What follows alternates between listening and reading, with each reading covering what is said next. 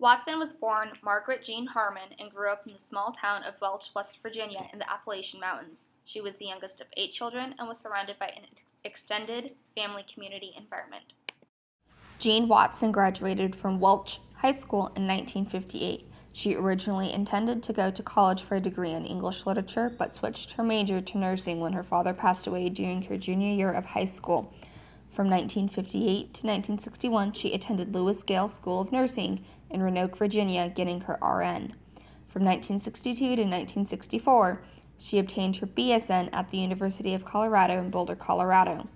From 1964 to 1966, Jean earned her master's in psychiatric mental health nursing with a minor in psychology from the University of Colorado Medical Center in Denver, Colorado.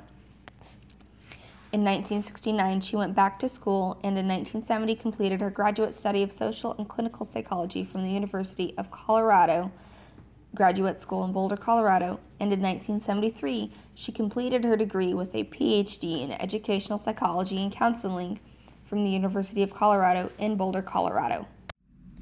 Jean Watson graduated in 1961 and then married her husband, Douglas. They decided to move to Colorado, where Douglas was from. She had 2 daughters, one in 1963 and one in 1967.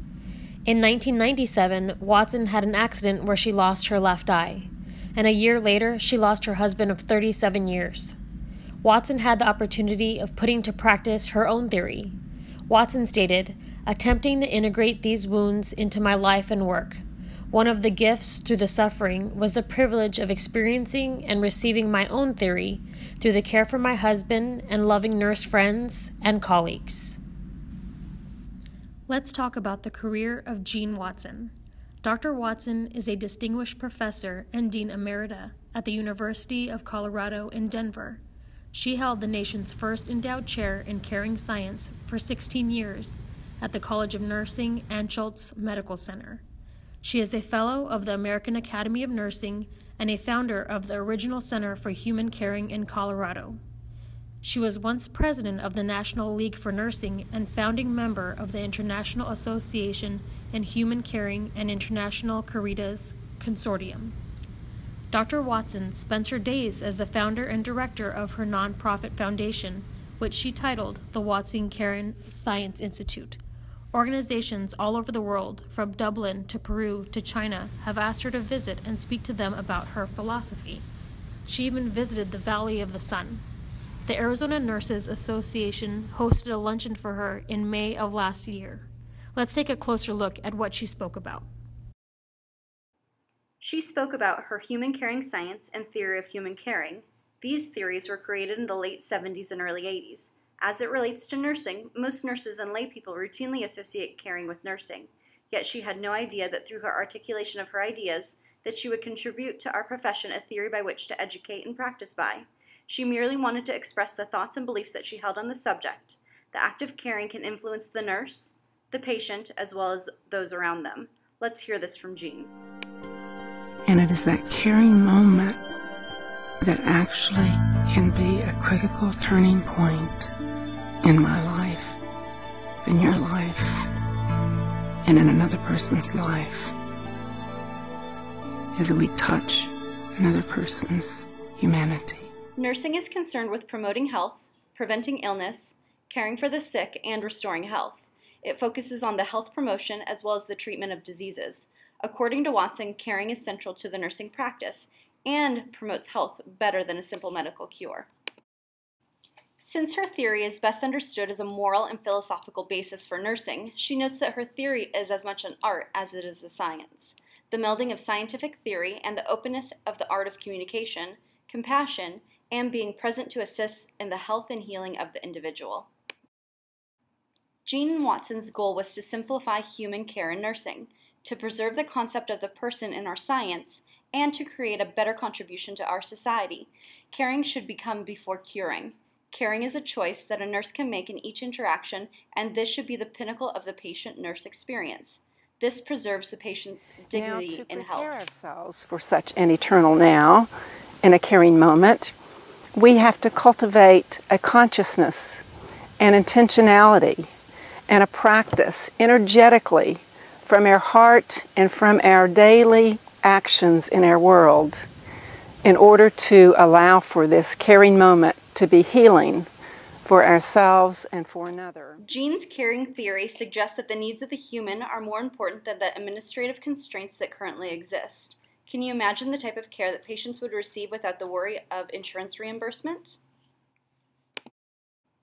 Caring can be effectively demonstrated and practiced only interpersonally.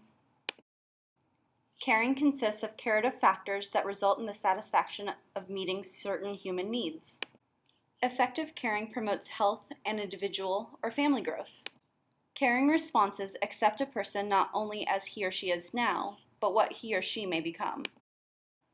A caring environment is one that offers the development of potential while allowing the person to choose the best action for himself or herself at a given point in time. Caring is more healthogenic than is curing. A science of caring is complementary to the science of curing. The practice of caring is central to nursing. Jean has developed 3 lenses by which to consider the environment of the patient, 3 lenses by which to view the act of caring: the patient score, the coworker score, and the self score. First, let's see a non-caring nurse, and then we will see a nurse that shows caring. Hi, Heidi. How are you doing? I'm fine. I'm okay. Okay, well, I'm gonna take you down to get a CT scan for your fall. Is that where I go in like a tube and it's like Yeah, the tube. tight? That's what you go into. Yeah, it's for your head. It's fine. Isn't it? Is it the one like with really loud noises and stuff? Oh, and I mean, they're not that loud. how long? Seriously. How long does it take? 10 minutes, I think. I'm not really sure, to be honest. Okay. All right, I'll be right back, okay? What do you got? Sir, you hear me? 2, 3, orange coat bagging. We need a portable x-ray, please. No problem, sir. I'm a nurse. I believe in the power of science and medicine. But I'm also human. And I believe in stacking the deck. Watson developed her 10 carative factors, which became her caritas. They are practicing loving kindness and equanimity, being authentically present, cultivating one's own spiritual practices, developing and sustaining a helping, trusting, authentic, caring relationship, being present to and supportive of the expression of positive and negative feelings, creatively using self and all ways of knowing as part of the caring process, engage in genuine teaching learning experiences, attempting to stay within the other's frame of reference, creating a healing environment, assisting with basic needs with an intentional caring consciousness, administering human care essentials, and allowing and being open to miracles. Watson has authored 11 books, shared an authorship of 6 books, and has written countless articles in nursing journals. These reflect the evolution of her theory of caring from her ideas about the philosophy and science of caring.